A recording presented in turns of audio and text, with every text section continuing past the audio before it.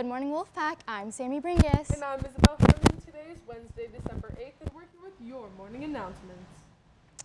Just a reminder that today is the last day to drop off donations for the shoe drive at Mrs. Lalonde's room.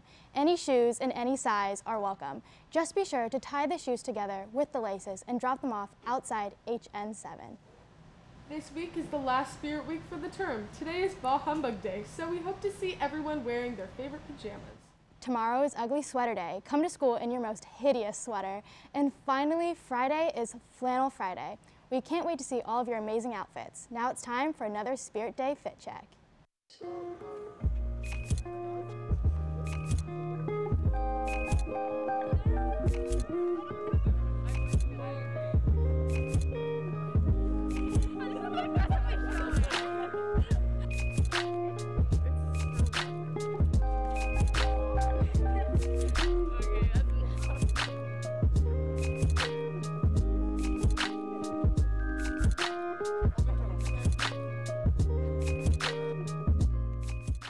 Looking good, guys. Would you like your voice to be a part of the EGUSD Racial Justice Video Library?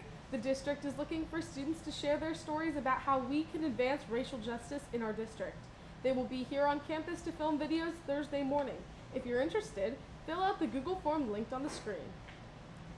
Now let's pass on over to Noah to see what's happening in the news.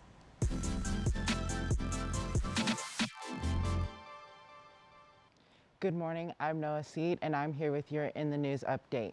In recent COVID news, around 8.23 billion doses of vaccines have been given around the world in 184 countries. The most recent rate of doses given are 36.5 million doses a day.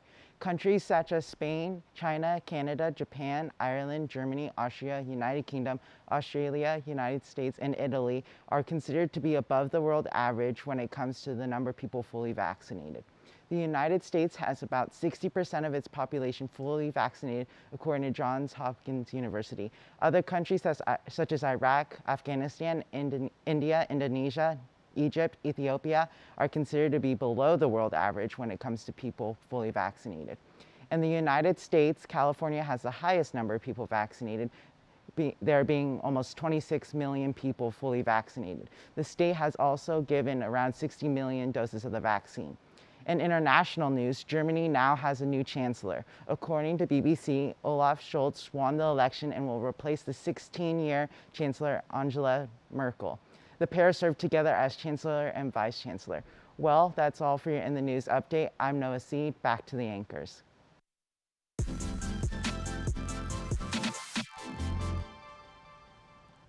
Thanks, Noah. The CO men's soccer team is hosting a canned food drive and are accepting donations until the 13th. Bring a canned or dry good to the leadership room and receive an IMCO ticket. Attention new and returning football athletes. There's a mandatory meeting tomorrow at 3:25 in the cafeteria patio area. This meeting will cover off-season schedule and the expectations for the 2022 football season. If you have any questions, email Coach Billings or visit him in HG5. Attention students who are interested in playing softball, there will be a mandatory meeting after school at 3:20 on Tuesday, December 14th in Coach Raisin's room, HG4. The library is hosting a Warm Up with a Good Book reading event. Come sign up to read a book of your choice for 30 minutes next Wednesday, December 15th from 8:45 to 9:15 and enjoy some hot chocolate and a treat. Space is limited, so be sure to sign up soon.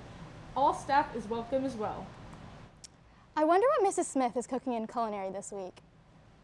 Let's find out by passing it on to Cookin' with the Pack. Welcome back to Cooking with the Pack.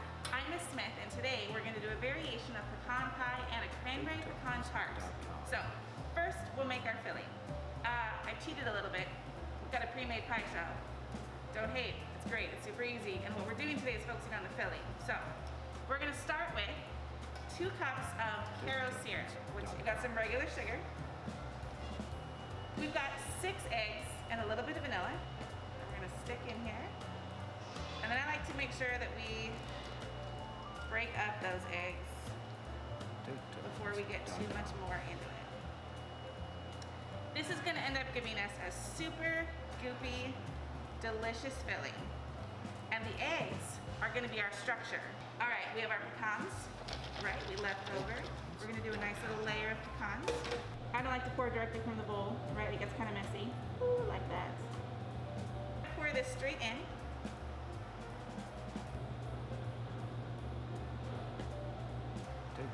Now this next step is a little extra, but I think it's worth it. In this container, we have whole pecans, and we're gonna go through and we're gonna layer all of our pecans on the top of our shell.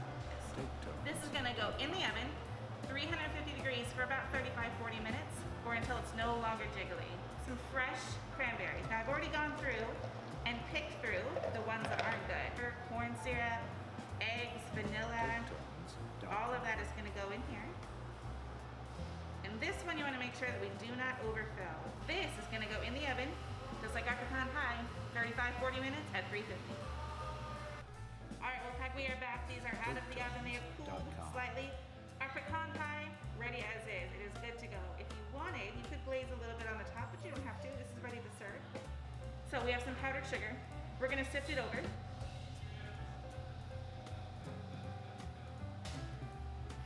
I'm just gonna very lightly over the top. So there we go. 2 more desserts for your holiday feast this winter time. Thanks for cooking with the pack. That looked so good. Well, that's all we have for you today, Wolfpack. I'm Sammy Bringus. And I'm Isabel Herman. Remember, the strength of the pack is the wolf. And the strength of the wolf is the pack. Have a wonderful Wednesday, Wolfpack.